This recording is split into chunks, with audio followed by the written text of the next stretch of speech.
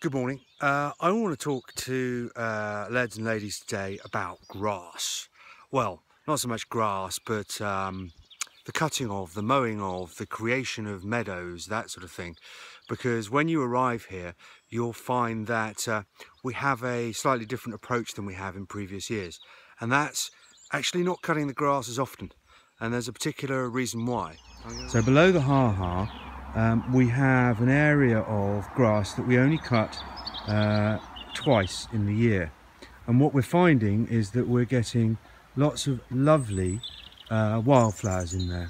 Last year we mowed it and then we took off all of the cuttings, and we've had a beautiful bluebell season, and now we're getting further eruptions of colour with the yellows there, which are beautiful buttercups. The point being that this is a managed area and it looks lovely. This is one of the lawns, and as I walk through it, you're seeing all sorts of varieties. Asked me to name them and I couldn't. That's ragged robin, I think. And here we have a thistle, and more buttercups. And as I pan upwards, you'll see lots of ragged robin. It's rather lovely.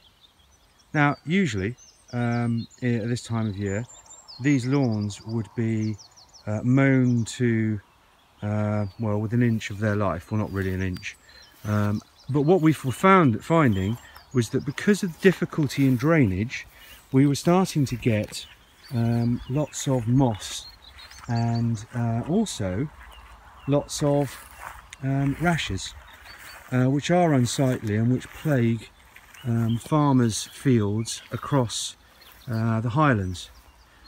We really need to look at the variety of the grasses in our lawns to make them more robust. If we're going to get more rainfall, then we need to be able to increase the variety in the paddocks, in the pastures, to ensure that we have robust swards.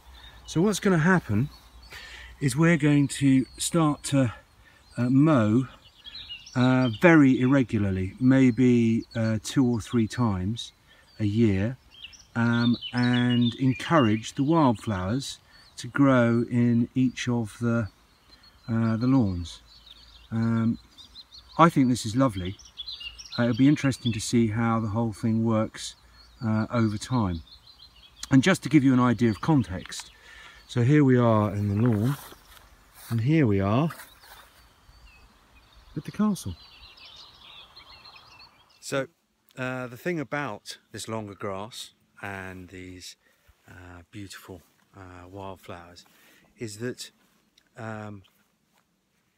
their root stock increases the taller they get. So the height of these flowers and the grass at the moment is about up to my knee, so maybe 18 inches. That means that for some of these plants, their roots are going down 18 inches into the meadow or to the lawn.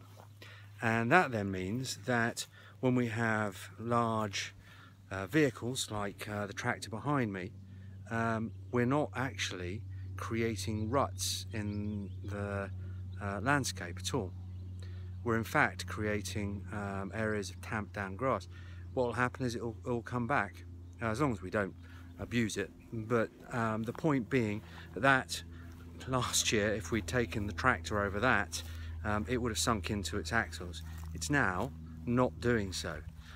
It allows us to be much more robust about how we manage the land, and Barty obviously, because he needs a lot of management. This is the other reason why